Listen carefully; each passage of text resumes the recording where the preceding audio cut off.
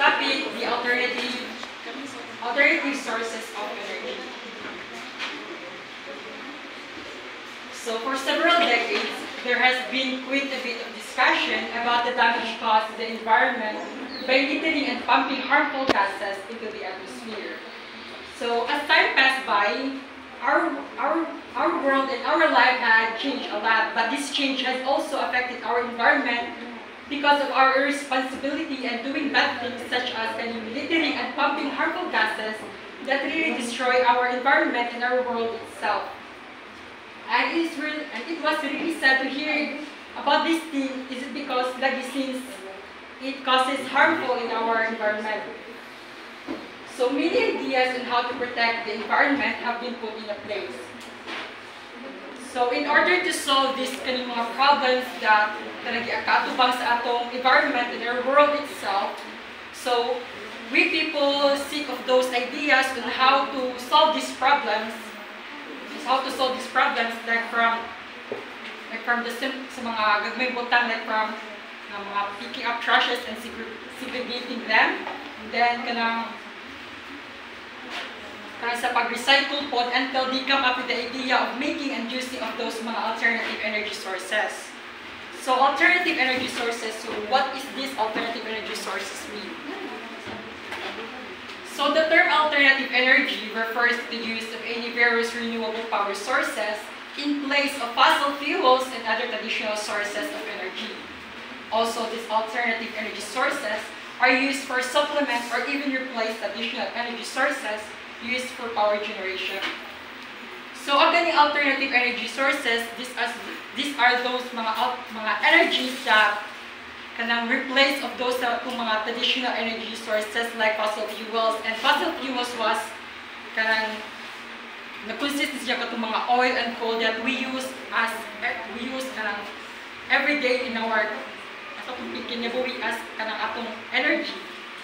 And also this energy was referred to as alternative is because it give a good outcome in our environment because it didn't produce of mga harmful, especially greenhouse effect na maka-cause into a climate change. So again, alternative energy is those mga energy that is in place or sa Tagalog pa bilang kapalit sa mga traditional energy sources. So currently, fossil fuels are the most used energy source to heat our homes and power our cars. To use these fuels as energy, they must be burned. And burning of these fuels, it releases harmful gases into the atmosphere, causing to pollution. So the fossil fuels right now was decreasing at an alarming rate. And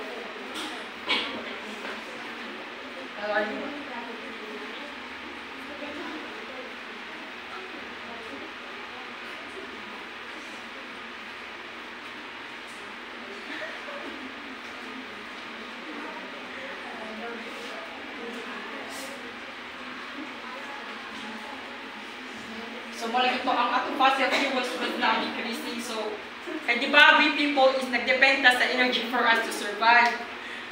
And also but kanang using this kaning mga traditional energies in our everyday lives nag-cause siya og kanang harmful sa atong kalibutan. And also ang iya pong supply nga ni mga fossil fuels or mga traditional energy sources ang people is nag-wonder on when would this mga supply sa kaning mga fossil fuels would last, labi na kay lagi we use this in our everyday life. And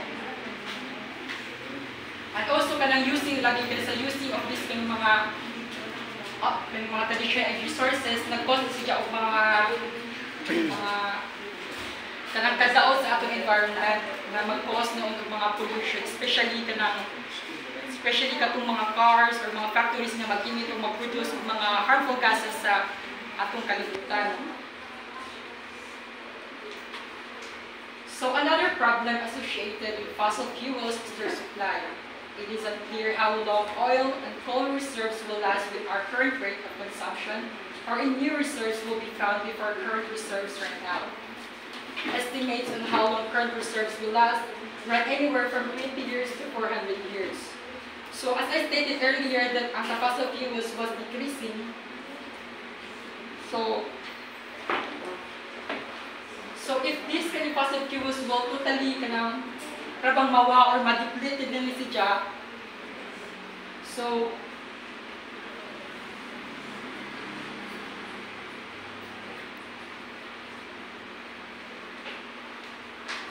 lagi again, so if kani mga fossil fuels will be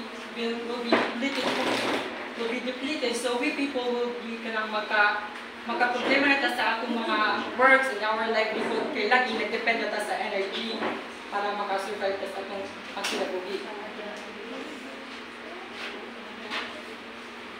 So importance of alternative sources of energy.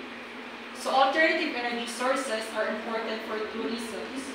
First is that conventional fuels are finite and will eventually run out.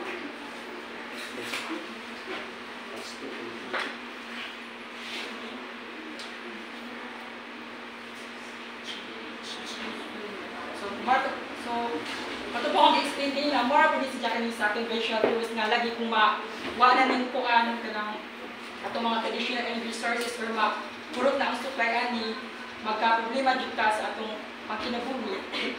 Lagi kay ang kaning mga traditional energy kay ginagamit nato sa pang-adlaw-adlaw. And yes. Then the second reason is that alternative sources provide energy without adding to the number of greenhouse gases that are accumulating to the atmosphere. Then the another benefits po sa kanyang paggamit sa alternative energy is that kanang diluan ni siya o wala ni siya nag-produce ng mga harmful gases sa atong environment, mga cause o kanang mga maka-add sa mga greenhouse gases sa atong libutan. So even though na ay benefits or importance din sa kanang paggamit nato og alternative energy source, this alternative energy source had also a problem or mga barriers nga gikaatupa. So alternative energy sources also tend to have common barriers that are used as widespread energy sources.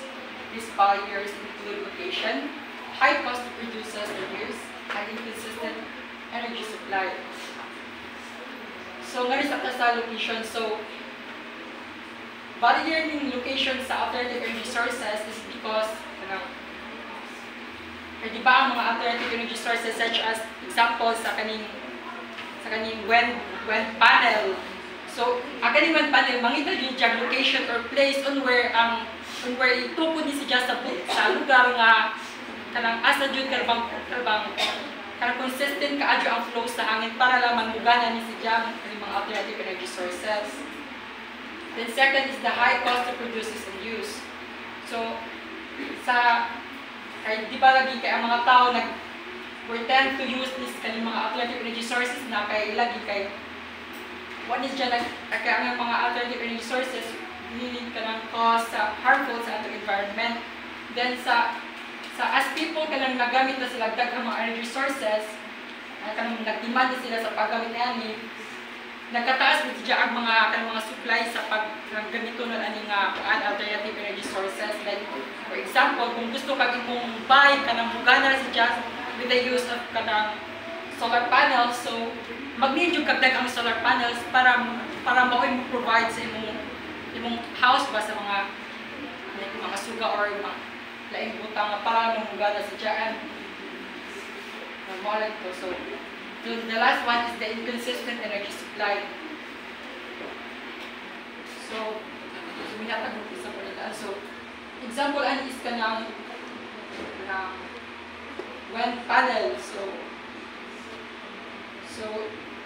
there are times nga dili po inconsistent ang supply sa kanang wind panel or kanang solar panel na laman nga like for example labi na karon kay grabe na kaadyo ang climate change and where kanang usahay na naman init. So from the word itself, solar panel, mugana na siya with the use of kanang nasa sunlight. So, di ba there are times nga wadi init, nga na, ibang makulinlim or kanang gloomy na kaadyo ang weather. So, there are times na dili ko inconsistent ang supply ani kay for example sa among bahay nag-use mi og solar panel. So kahit labi na kaya sige raguan, so hinay ra kaadyo ang kuan. Isag mo kuan naga po na kuan sa sunlight, so hinay ra gapon ang kuan sa solar panel dya. Kung mag-use mi ana ini kagabi, hinay ra pud kaadyo ang suga. So mara to ang report.